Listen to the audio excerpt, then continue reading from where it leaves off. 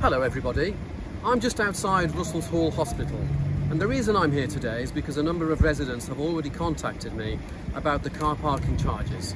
This is representing a big cost to them. So when they come and visit their relatives, or maybe if they need to have treatment, unless they specifically ask at the ward for a form to get a pass, then actually all they keep doing is having to pay again and again and again. And if you want to visit your relatives maybe 2 or 3 times a day, it's actually a very big cost.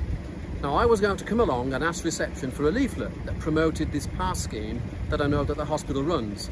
But guess what? They don't have a leaflet. So this is something I'd like to take up with management so that they can promote something that means that people aren't hampered financially when they're coming to visit their loved ones or when maybe they need treatment themselves. Thank you.